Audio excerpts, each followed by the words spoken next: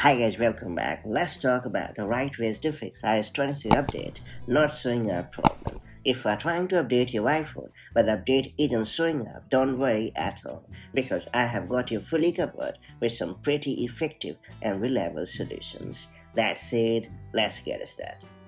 So first and foremost, I will recommend you to check your device compatibility.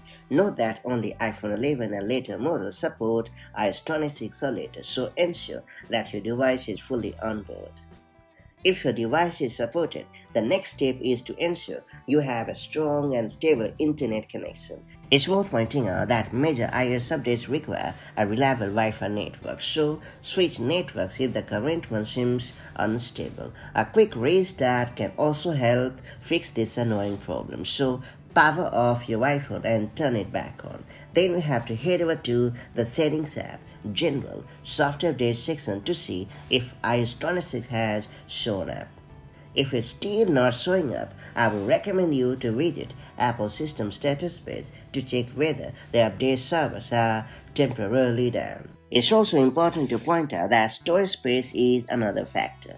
Updates like iOS 26 often require several gigabytes of free space. So go to the Settings app, General, iPhone Storage and delete all the useless apps, photos or files to recover as much free space on your device as possible. If the update still won't show up, I will recommend you to update your iPhone through a Mac or Windows PC. To do so, you first have to connect your device to your computer using a supported USB cable. And then you have to launch Finder if you are using a macOS device, and you have to launch Items if you are using a Windows PC. And then you have to select your device. After that, you have to click on Check for Updates option and follow the instructions to download and install iOS 26 on your device. And finally, I will recommend you to reset the network settings on your iPhone because it is highly effective in fixing hidden connection problems on iOS. To do so, just head over to the Settings app and choose General. After that, select Transfer or Reset iPhone.